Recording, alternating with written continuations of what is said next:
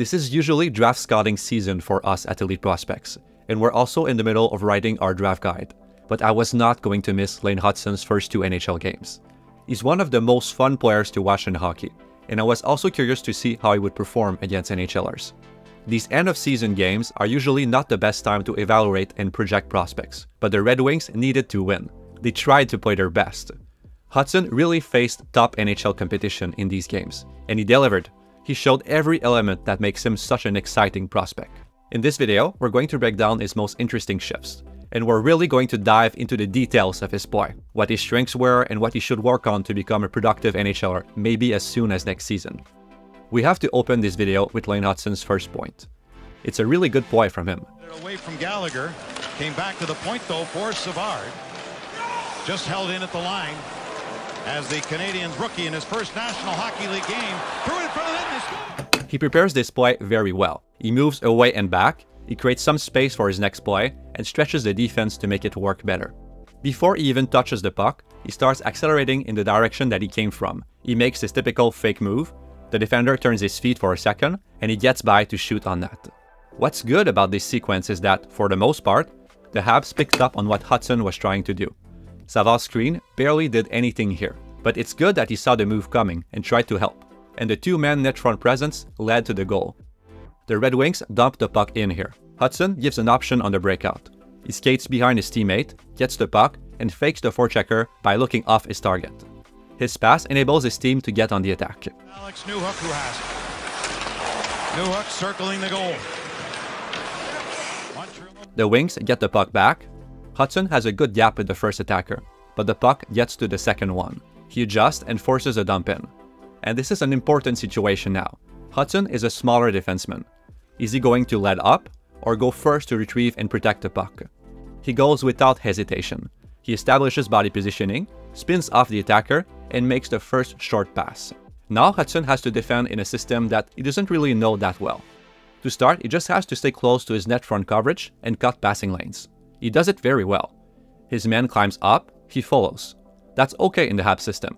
Defenders can follow their man to the top when the play moves there, but there's a bit of confusion after. That goes wide.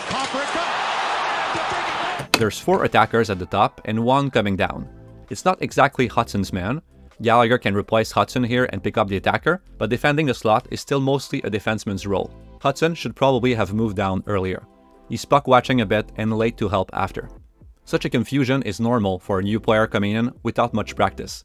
Hutson is known for his offensive zone moves, but I think what he will do best in the NHL is anticipate and manage space. He sees plays and empty spots that he can fill before others. Savard gets the puck here. He evades the forechecker, makes the pass, and Hutson is gone. He picks up as much speed as he can and tries to create a tap-in play. I'm not sure many other Habs defensemen would have tried that play. Hutson saw that the rush didn't have an F1, and so he decided that he was going to play that role. He backchecks and gets ahead of his man on defense. He boxes him out. He picks him up early and pushes him out. The puck moves behind the net. Hutson follows again. Now there's 3 high, and you see Hutson play more conservatively here. He stays between his man and the net at a good distance from him, and that enables him to adapt to the play. He then creates the exit with a middle pass under pressure. That draw won by Evans. That for Hutson across, nicely set up for Evans. He's so wide open. That's a nice setup from Hutson off the faceoff. He gets the puck and sees his teammate get open at the faceoff circle with the help of a big play. He fakes a D2D pass. That's also a nice sell job from Savard here. Because of the team's deception, the play turns into a great scoring chance. This comes back to what I was saying in the first clip. Look how quickly he anticipates the game. One teammate is moving up, instantly Hutson moves down. You can't really expect Josh Anderson to make the cross-ice pass, but players will learn to look for Hutson moving down, and some of them will be able to make that pass. Offense is about risk, but good offensive rotations also lead to good defense sometimes. Because Hutson is up in the play here, he's in a better position to stop the Red Wings breakout entirely. Played by Fabry, he'll race back here. Lane Hutson pretty quick, he's an elite skater, big hit. I don't think Hutson is an elite skater. I understand why everyone is going to say this about him. He's hyperactive, very shifty, and he has a high stride rhythm. Overall, I think his skating, and especially his speed, is good for the NHL, more than good enough. But what makes him effective as a mover are mostly his habits. his use of deception on the offense, and defensively, his ability to establish body positioning. Hutson can't lose this race because he moves in front of the opponent. He seals the puck and prevents the opponent from grabbing it. Defensively, Hutson doesn't cover that much ice, but he reads puck carriers well. He cuts the pass and then immediately moves across the ice to give a breakout option to Slafkovsky. And then he provides the same support to his partner. You see his shiftiness again. He prepares almost every pass with deception. His first National Hockey League point dumped down to the left of Lyon, taken by Sider. Less than a minute to go in the opening period. He's slightly off his angle here and Larkin beats him, but he's stuck on the outside anyway. That's not too dangerous. Hutson then moves in the slot with his coverage and then to the wall before accelerating up ice as a breakout option. The puck escapes him, he recovers it, but he doesn't have great options, so the next pass fails too. The other team attacks, it's a 3-on-3, and he picks up the right option. He switches and lets Savard have the net driver. The puck moves to the wall, he scans behind him, and cuts the passing lane again. Hutson doesn't really have the natural gifts of larger defensemen. Because of that, he will have to become very good at reading puck carriers and their options like this. This next shift shows some of his limitations. He's easier to push off the puck and not that hard to evade, as he can't surround attackers like bigger defensemen. He has to use a lot of short strides to stay with opponents, and the clever ones will make him overshoot and miss. Net front defense might be harder for him too, but in this game so far, he's mostly doing a good job picking attackers early as they drive to the net and walling them off. He will have to do that consistently at the NHL level if he wants to remain an effective defender. The Habs have trouble getting out of the zone in this shift. Hutson faces another one-on-one net front battle. That's a good early reaction, but the opponent spins around. And because he now has the inside positioning, the opponent is also first on the puck on the back wall. These one-on-one battle limitations will be a part of Hutson's game. But here he still managed to make a last good play. He finds the puck, knocks it away, and creates the breakout. And here's a really good defensive sequence. Hutson is going to execute a surf pattern here. You can read more about this play in this article. It's one of the coolest ones we've made at EP Ringside. You get to learn about all the defensive details of the game with commentary from Tori Pittner, a draft-eligible defenseman. If you want to know more about hockey, it's worth reading. Hutson sees the attack on one side of the ice here, so he collapses on it. He skates forward at the puck area, takes away his only option with his angle and stick placement, gets ahead, makes contact to prevent an escape, and again, establishes body positioning. The play was a bit risky because of the 2-on-1 on his side of the ice, but it was so well timed and he used such a great angle that he pulled it off perfectly. The Habs loses the puck after, but Hutson positions well and the defensive presence doesn't last long. He creates the breakout. They're allowing Comfort to center one. And one off Kane's foot. Back for Simon Edvinsson. That got knocked down by Savard, who then was knocked down. On it is Hutson. Showing that good footwork, brings it across. Something to monitor with Hutson is backward skating. The surf patterns in his game are also an adaptation. He chooses to skate forward in situations where others would face opponents or use their backward crossovers. Slafkovsky played it in down low to Caulfield. Back to the line for Lane Hutson. With his feet pointed toward the back wall, he's vulnerable to plays to the middle. But his ability to read opponents compensates here. He gets his stick on the puck just as Raymond tries to cut inside. And this last overtime shift encapsulates both what makes him great and also what he will have to overcome. He turns the feet of the defender, exploits space, creates confusion in coverage, gets to the middle, and almost ends the game.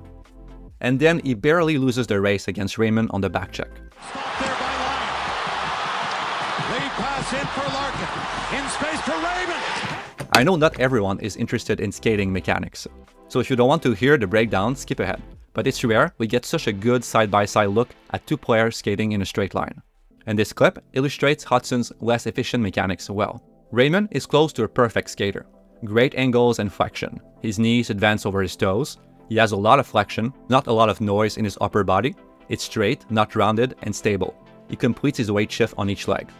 Hutson doesn't complete his stride as much. He's a bit uneven. His back is rounded and moving up and down slightly. His recovery is a bit wider, and his pushes are more to the back.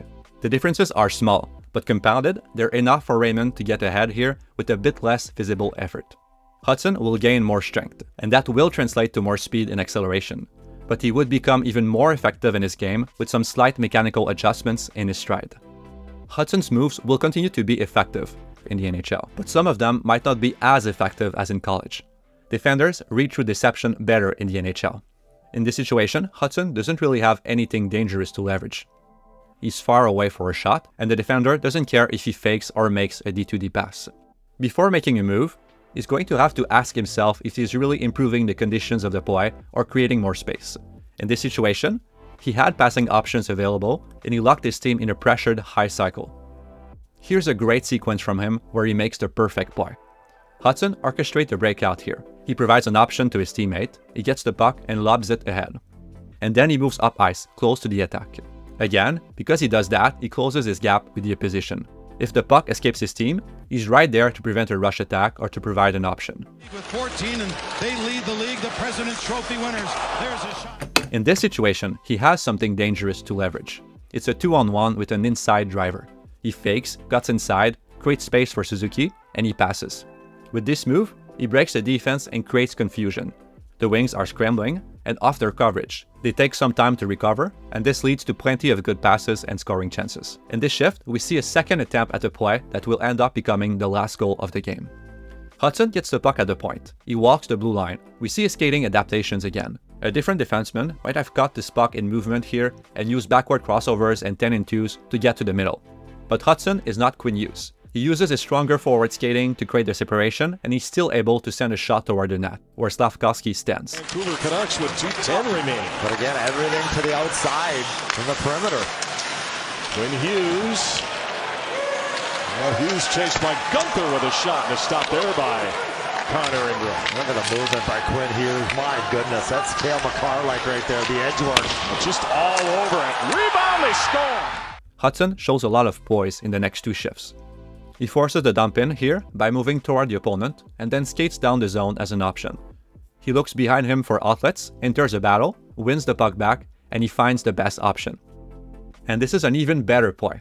The wings attack, the puck is loose on the back wall, he runs behind Savard, attracts two forecheckers, and then backhands the puck in the middle.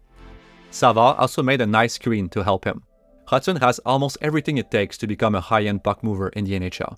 As long as he has good options and manages the puck well, he could create a lot of exits for his team. These last two clips don't require that much analysis. He shows everything he can do.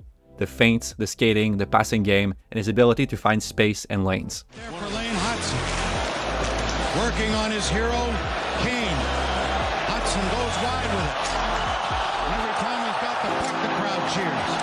In his first game here at the Bell Center, Savard gets it back into the slot. Hutson's got it. Shot saved by Reimer.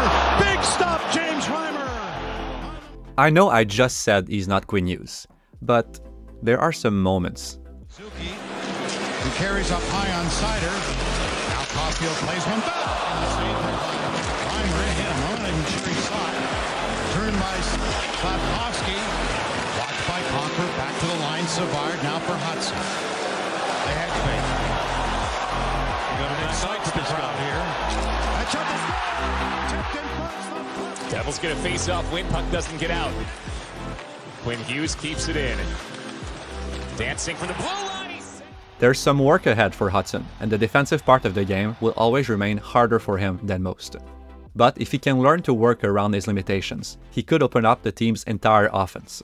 We haven't seen a player like Hutson in a Habs jersey in a while. Just imagine the plays he could create with Suzuki's line over the next few seasons. The team's top players will learn to read Hutson's patterns even better, and when that happens, he will only become more dangerous. So that's it for this video. If you enjoyed it, please like and subscribe. You can also check out eprinkside.com for more prospect analysis and the article on modern defensive patterns. We're going to release our draft guide in just a few weeks.